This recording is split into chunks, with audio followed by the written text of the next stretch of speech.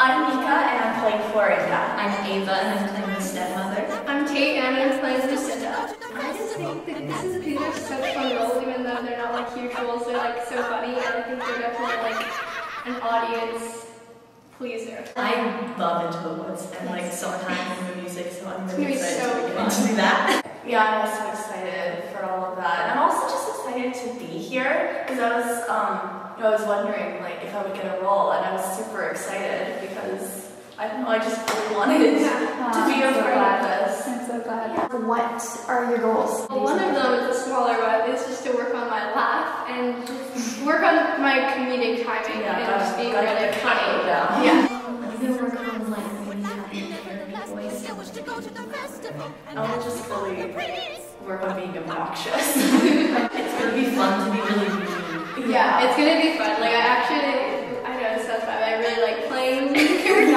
Like it's fun. It's fun to play something that's not like this all. I came to the realization not long ago that like being the villain is like actually a lot of fun. Maturing is realizing that playing the villain is sometimes more fun than playing the protagonist. It's true. People look forward to the villain.